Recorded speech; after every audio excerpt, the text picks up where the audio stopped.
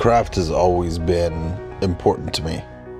This deep desire to understand how light, volume, line, space, color, and even texture can be crafted into art that inspires hit me at a young age.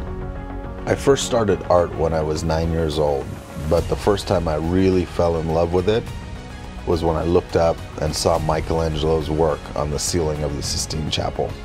That was the moment I knew I'd do art for the rest of my life.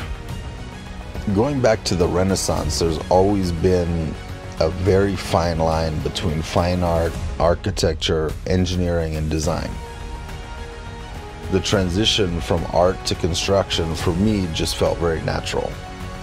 I've spent most of my life in the pursuit of creating challenging projects, and I feel really fortunate to be able to offer that experience to my clients.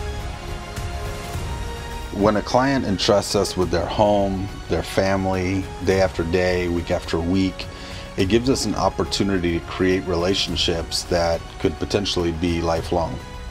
The tools may differ, the medium may differ, but the expression remains the same.